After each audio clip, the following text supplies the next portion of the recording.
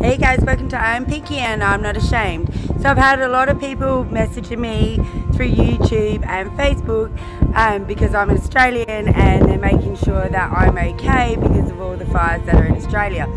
So I just want to let everyone know that yeah, I'm perfectly fine.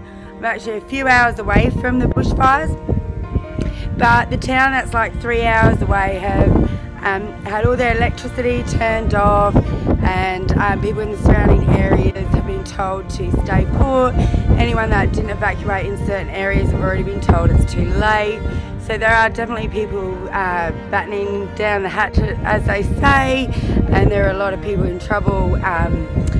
Obviously all the fires in New South Wales and stuff like that, which are completely different states away from me, so those fires are like, you know, 12, 14, 16, 20 hours away.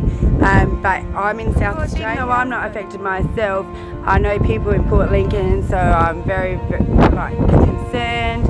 Obviously as a nation we are concerned about each other. Lots of firefighting appeals going on, people are getting together clothes, all those sorts of things, trying to make sure that people who are in the fires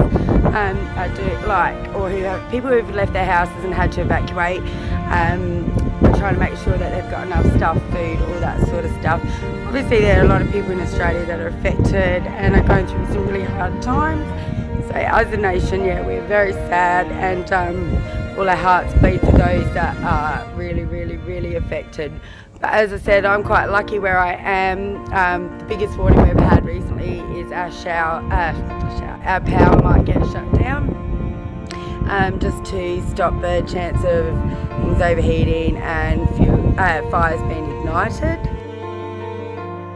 A few hours ago though, my daughter and her husband were driving along and actually did see a tree had been set on fire or ignited, we don't know. Anyway, so that did have to get put out. So it's quite scary because the weather is hot and everything in Australia is dry. So for those who have messaged me to make sure I'm okay, thank you so much. Your support is amazing.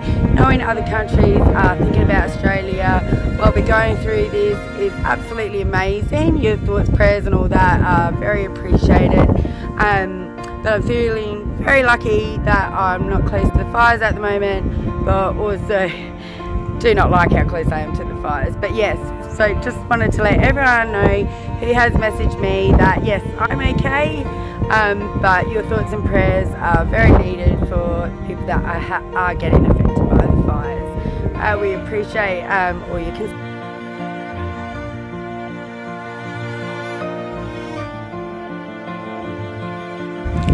The biggest problem at the moment with the fires, of course, is how hot and dry we are. So I was hoping by taping this outside that people would actually get a bit of an idea. You can see that the sky is full of dust, we're going through a heat wave, so all those sorts of things are really obviously catastrophic when it comes to fires. Also, another major concern in Australia is our wildlife. Just on Facebook today, there was a lady saving a koala from the fire and stuff. So as Australians, we love our wildlife, so that's been a bit of a heartbreak knowing that so many animals of course are dying.